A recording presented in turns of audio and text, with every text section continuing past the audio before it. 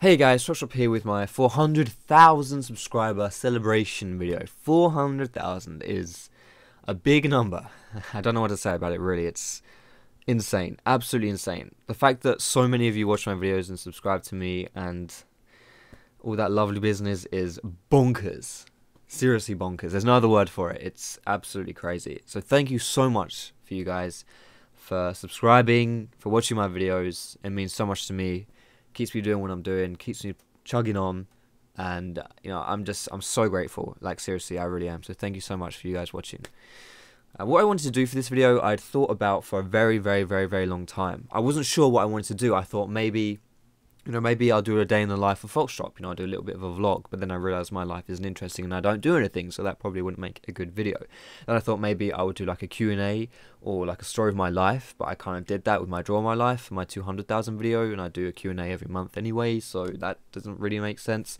Maybe I'll do a giveaway, but I kind of want to do something a bit more. But I will actually be, my October giveaway is on right now, so you can check the description to win some RP if you want to do that. But I wanted to do something different for this video. My whole goal for YouTube right now is to have you guys more interested in me as a person, right? Not so much Foxdrop, the League of Legends jungler, but, Dan. That's my name. That's my real name, Dan. I want you guys to watch for Dan, for me as a person. It doesn't mean that I'm going to stop doing League of Legends YouTube stuff. I just mean, yes, I love the fact that you guys are interested in my content, but it would be great if you were more interested in me, because then we could have more of a personal thing going on here, and I think it would just make for a better channel, honestly. So that's where I'm moving towards. So I'm going to try and give you guys more of an insight on, my personal side of things, so you guys can form more of a personal attachment to me. So what I want to do for this video is I just want to update you on my situation. It's kind of, an update from my Draw My Life video, and then just give you some advice that I've picked up from my YouTube, my real life stuff, that you can apply to either your real life or into League of Legends if that's what you care about. So firstly, I want to give you an update on my life. So as you know, I won't go into too much detail because I already mentioned a lot of it in my Draw My Life, but as you know, I had huge anxiety and depression problems caused by a death of essentially what was my mum in the family. And I was really struggling with that for a very long time.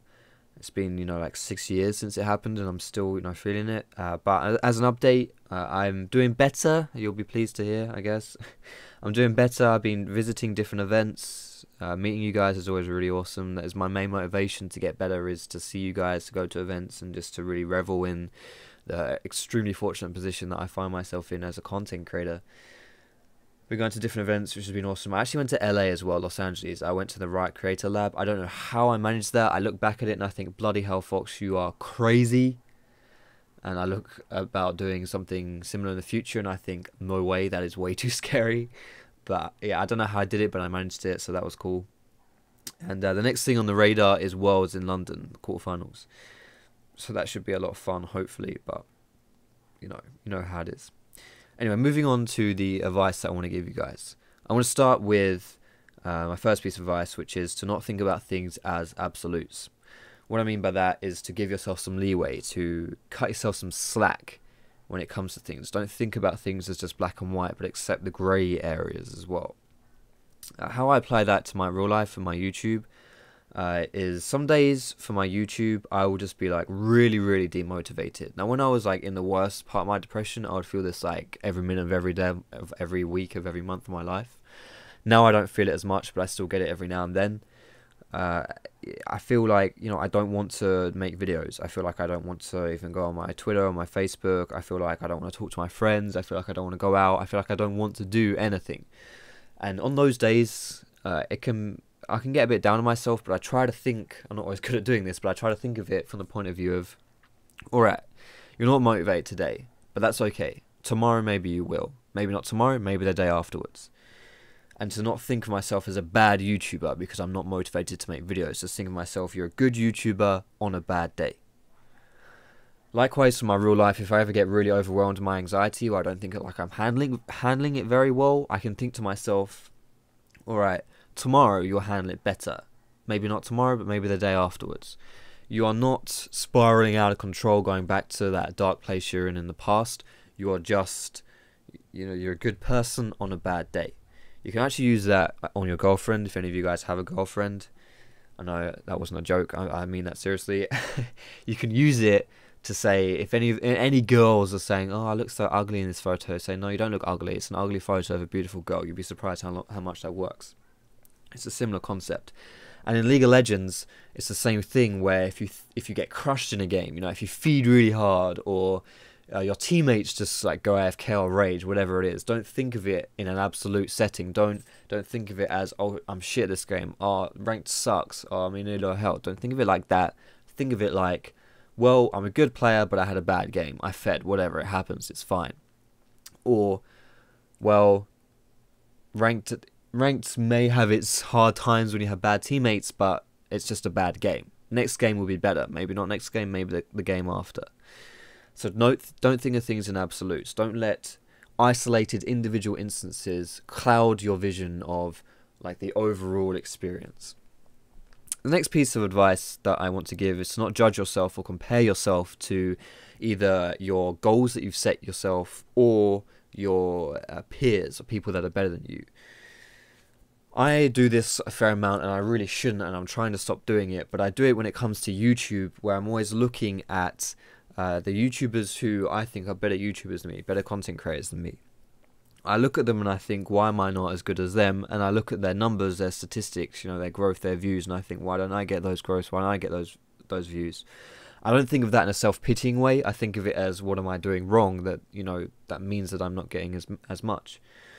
And I can really get myself down about it. And honestly, my 400,000 milestone didn't feel as special to me, because, you know, I felt like it didn't compare to what some other people were doing. You know, Red Mercy's hit 600, Fresco's hit 500, and these guys are people, you know, that I love. I look up to. They're great content creators, and I'm just thinking, what can I do better?